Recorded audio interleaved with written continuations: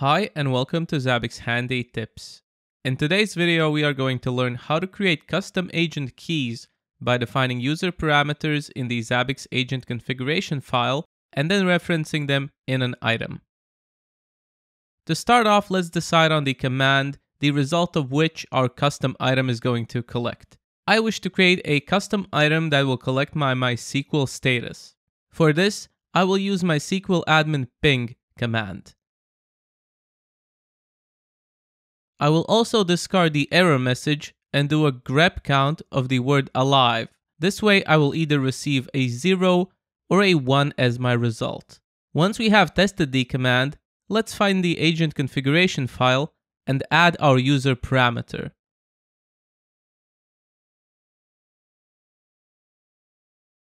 I will define my new key as MySQL ping. The brackets with a star symbol define this user parameter as a flexible one, meaning that the item will accept parameters.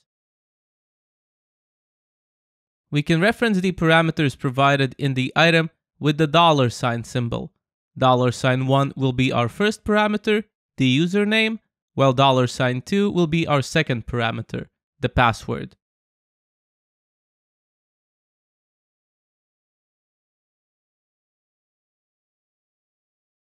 Let's save the agent configuration file and execute the user parameter reload runtime command to reload the user parameter list on this Zabbix agent.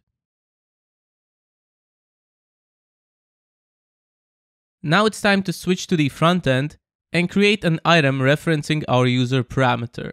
Navigate to Configuration, Hosts. Find your host and click on the Items button next to it. Now press the Create Item button to create our item. Here I will provide the item name, MySQL status, and select the item type. I can reference a Zabbix agent user parameter with either Zabbix agent or Zabbix agent active item types. The key field will be used to reference the key that we specified in the user parameter, MySQL ping, with two parameters, first for the username and the second for the password. Since the result will either be a 0 or a 1, I will set the type of information to numeric.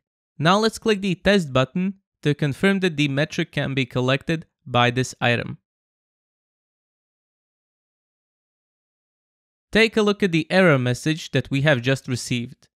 Since we use a special symbol in our password, we need to permit the usage of such symbols by opening the agent configuration file and setting the value of unsafe user parameter to 1.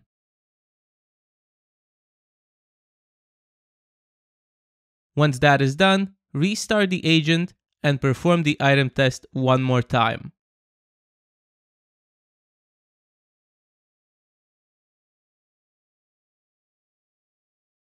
Success! We can finally add the item and let the agent collect our custom metric.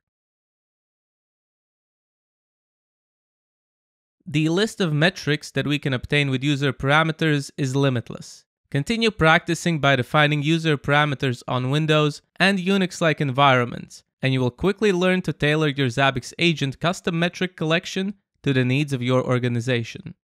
If you have any questions or comments, please leave them in the comments section below. Thank you for your interest, and I will see you next time.